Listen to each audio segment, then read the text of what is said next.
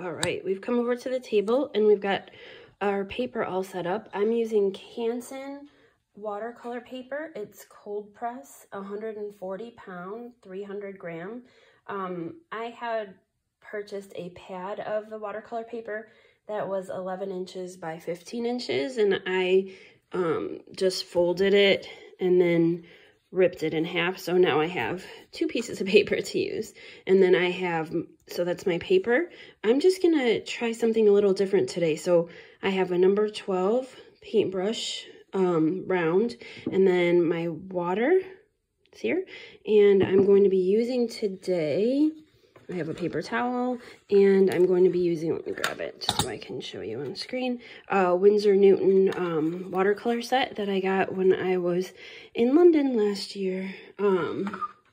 So I'm going to go ahead and try something that I did in a class that I took with Danny Gregory and Omar Wynn. It was a virtual class that they did on Sketchbook School. And what they did was they did watercoloring, and they showed how Omar Wynn does her technique of watercoloring. So I'm going to do something sort of similar to that for the purpose of painting the recipe today. I think what I'm going to do is just do some of the ingredients and paint how some of the ingredients might look, and I'm going to do it like really loosely, trying to get it set up the best way here on the film. Really what she did was she just got her brush wet and then got some paint and just created these like loose shapes, and then went back with either like a dip pen or even you could use a micron and painted, sorry you guys can't see the paint, which isn't as much fun, and just painted the loose shape of the container. So I'm just trying to paint what would become later the Morton Salt container, and then I'm going to go ahead and paint what will later become the baking soda, Arm & Hammer baking soda container. I just really liked that style that she did, and I thought it might be a fun way to do this particular project that I'm working on here. So I'm going to go ahead and, this is like a box, so I'm going to go ahead and paint kind of a square shape. I think I want it a little bit bigger.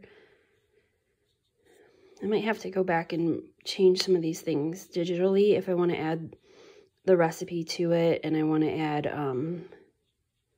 I want to add any more pictures to go with it. All right, and that'll look much lovelier later. And then I wanted to draw the cinnamon, or paint the cinnamon. So let me grab a lighter brown color for that. And the cinnamon is in a jar, so I'm just gonna, well, these are not the fanciest colors ever, are they? Look so dull right now. It'll look nicer later, I promise. Add a little bit, I'm trying to get a little bit darker of a brown here to make this cinnamon color.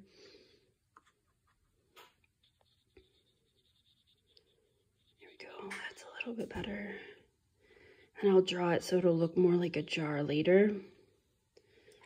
And I just want to put a lid.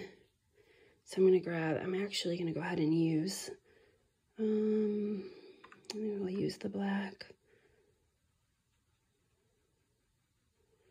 Or I'll use like a dark purple, purplish gray color for the top, for the lid.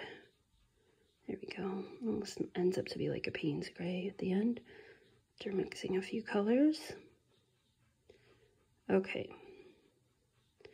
Then I was thinking I should go in and add, well, so I'll go back and I'll show you, I'll add the line work to these, and they'll look like more sufficient blobs than they are now.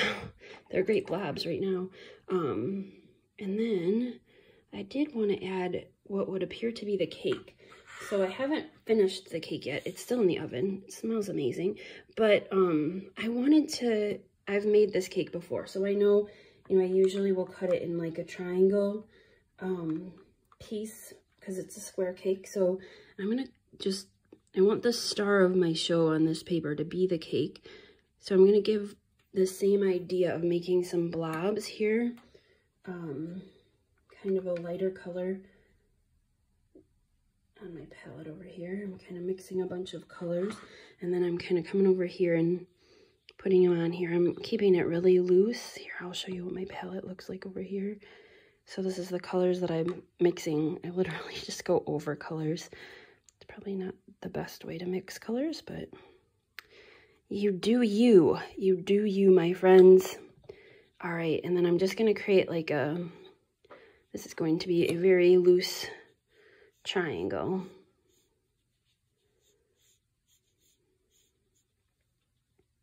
And I'll go back later and add, so it becomes a little bit, here we go.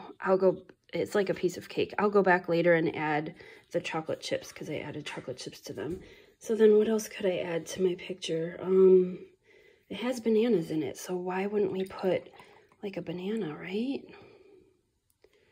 Ooh, a nice ripe banana. Man, I should have done this before I threw away the banana. Let's see. Let's get some yellow.